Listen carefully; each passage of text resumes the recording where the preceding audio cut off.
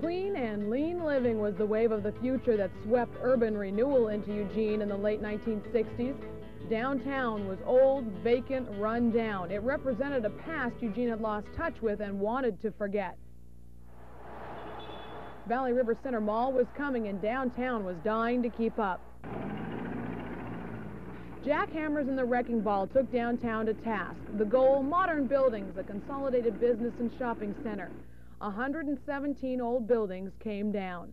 At the mall dedication, it was heralded as the rebirth of the city by Eugene's former mayor, Les Anderson. Therefore, it becomes a challenge for all of us to help in preserving a strong economic heartbeat for our commercial core. For as it prospers and develops, so shall we as a city have the resources to avoid some of the pitfalls that other cities have found themselves.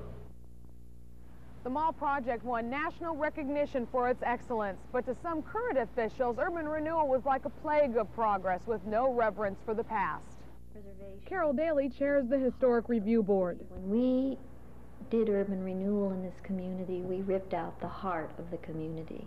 I think there evidently was a real lack of appreciation in the late 50s, early 60s of what our history and what our roots were and how important a role that may play in the quality of our life.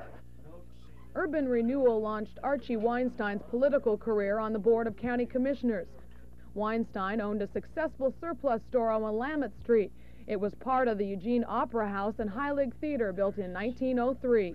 The rape of Willamette Street, absolutely. That's a good word for it. They destroyed it.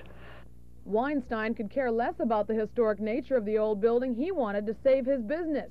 But it did hold many memories for Bernice Tallison, Hallie Huntington, and Mary Wright, who is the niece of Eugene pioneer Cal Young. The old High League Theater meant more to me because we used to put on, there used to be road shows come through there, and then there were movies, and then I can remember some of our high school activities that we, plays that we put on. Yes. The world-renowned Holt Center now stands where the High League used to be. Catherine Loris was one of the city council members who ushered in the urban renewal process. She says it took a different turn than she expected, away from small business, but she says Eugene is better off because of urban renewal. Cities are like nomad camps, and nothing about them is permanent. And I think anybody that stops here for a while thinks, oh, this is permanent. This is the way it was yesterday and today, and it's going to be this way tomorrow.